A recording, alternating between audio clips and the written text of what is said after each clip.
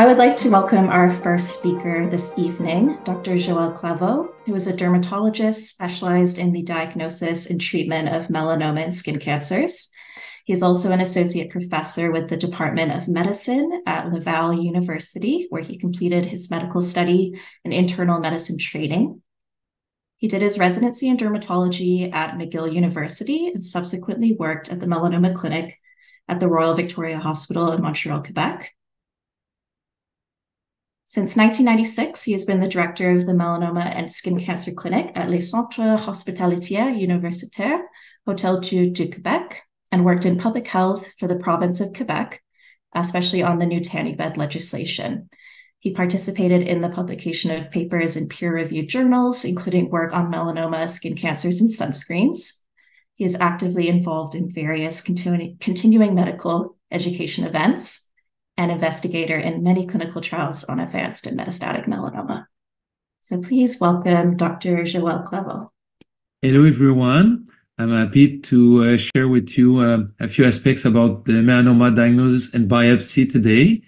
I work at Melanoma Clinic in Quebec City with my group of colleagues. I'm very fortunate to work with a fantastic group of nurses and physicians, pathologists, of course, surgeon and oncologist. So the outline of my presentation will be a small introduction and talk about the epidemiology of melanoma. Of course, when you get to see your dermatologist or physician, we have different aspects to look for when we want to make the diagnosis of melanoma. In dermatology, we use what we call the dermoscope. I'll just briefly tell you what it is. Probably if you have had the diagnosis of melanoma, probably the physician have used a special magnifying glass we call dermoscope to help us. And basically today we will concentrate on different biopsy techniques that we are using to give a good specimen to the pathologist. Of course, the pathologist is key in the diagnosis of melanoma. Often we have specialized pathologists in our hospital, either dermatopathologist or pathologist with special interest in the skin. And finally, after Dr. Redpath start on the topic, I will come back and just tell you briefly how we announce and share the diagnosis with our patient. This is not great to have 3 blonde kids on the beach like that. Even though they're smiling, it's not great for us because this is summarizing every risk factor for melanoma. So usually melanoma after sunburn in a child, usually blonde or red hair, blue eyes.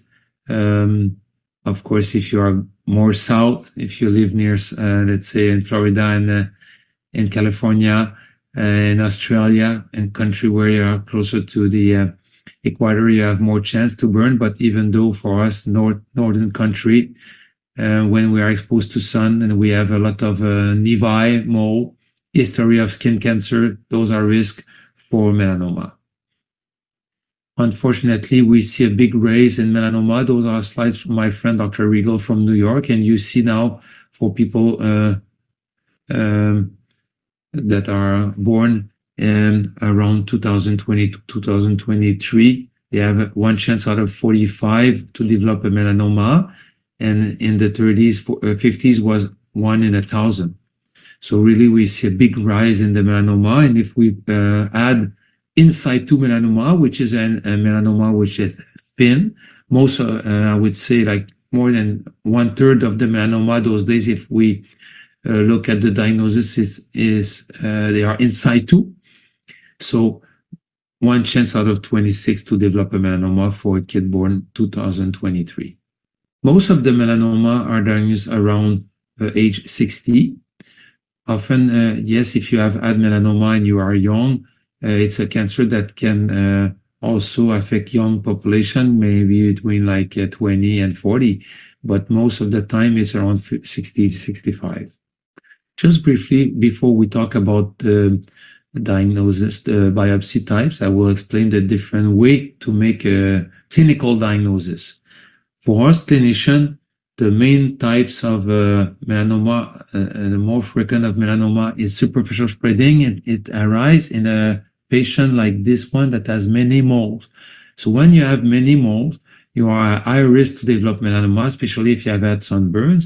And part of those moles, you see on this back, many nevi, but a few lesions, especially this black circle, but also in the center, where you have like thicker and bigger lesion, they can be the sign of an early melanoma developing in a patient with multiple mole. Dermatologists, we have a tool we call dermoscope. So it's really a magnifying glass, magnifying light, polarized light also, that gave us like 10 to 20 times bigger vision, but also we see under the skin. So throughout my presentation, I'll show you a few slides of dermoscope. And for making the diagnosis, we have different algorithms. I don't want, of course, to go into detail in this, but just to tell you that we teach dermatologists, we teach dermatology resident, medical student, different aspects of this important tool that we have right now to diagnose melanoma. Those are all benign nevi on top, and this is those are signs of melanoma. So when we look at the suspicious lesion on the body of somebody, we use those signs to diagnose melanoma, and then it will lead to decide if we will do a biopsy. So, of course, on this back, this is very suspicious. When I use my dermoscope, I know right away, even without a biopsy, this is a superficial spreading melanoma with a thick invasive component.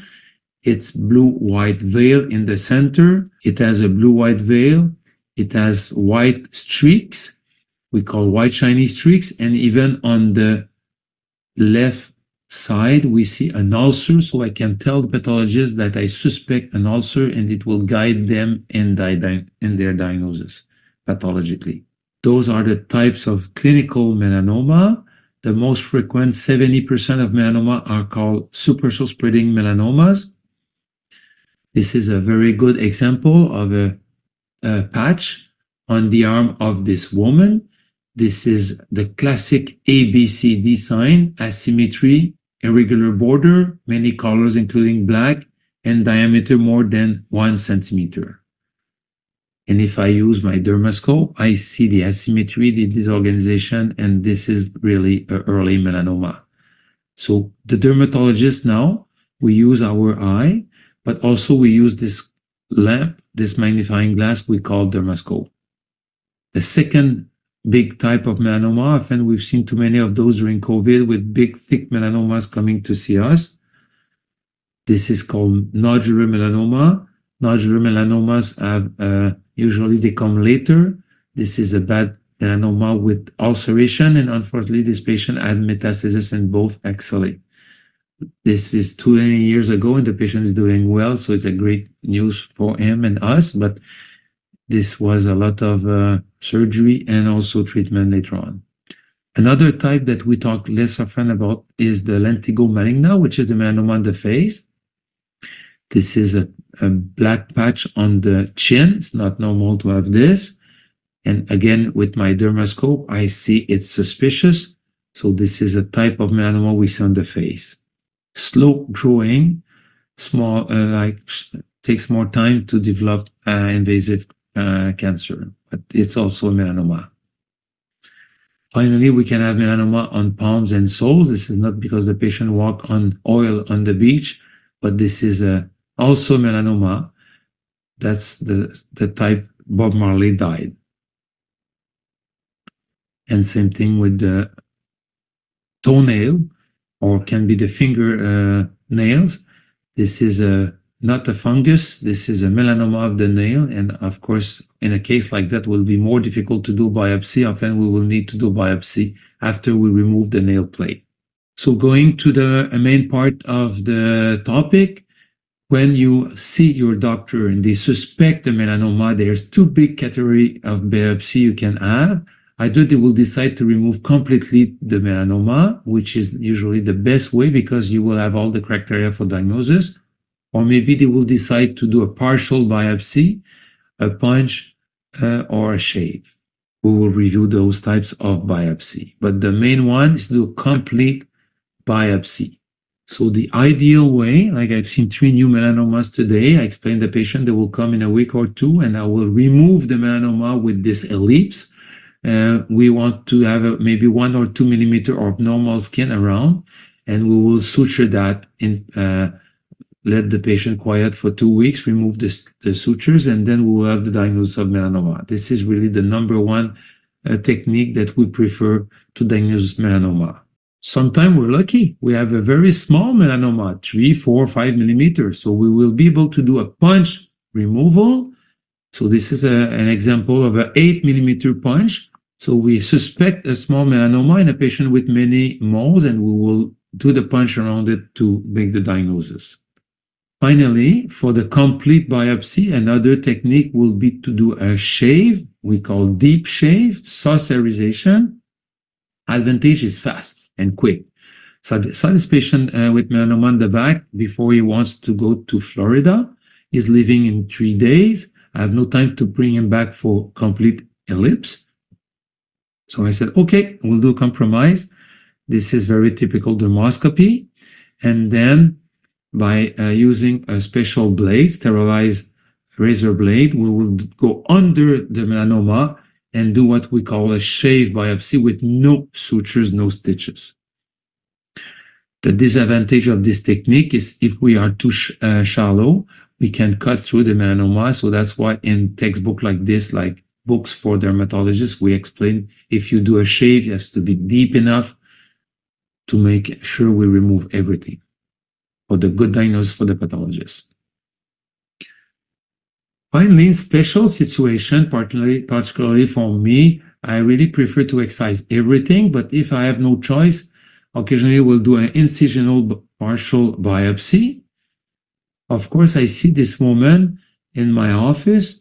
It's a big, large lesion, 3 centimeter or 2 centimeter. Then what I will decide is just do a partial biopsy of the most suspicious part, and it will be easier for me to suture, not having the necessarily do the complete excision right away in that case. Finally, if you have a lesion on the face, of course, you don't want to do the big surgery right away. So this is really suspicious for lentigo maligna on the face. And in dermoscopy, you see in the center, this is really classic for diagnosis of melanoma. But then what I will decide, maybe I will do just a small shave, remove a 3 millimeter, maybe in this dark area, make the diagnosis, and then later on operate the patient. This is the Margaret's topic. She's going to tell you that pathologists are king and queen. They can make the diagnosis by looking at the slides, and in a case like that, it was a diagnosis of lentigo maligna made by my pathologist. So finally, just telling you what is important is communication with the pathologist. Clinical, pathological communication, good clinical information. We have to describe the precise location of the lesion, the diameter, and the type of biopsy we've done, like I just explained you, partial or complete. Is it an ellipse, a punch, or a shave? I can't say enough about my pathologists. They're so important to my practice. I speak with them every day. They are fantastic. And Dr. Redpath is a great example of a great dermatopathologist in Montreal, the Jewish General Hospital. She will tell you about the pathological diagnosis of melanoma.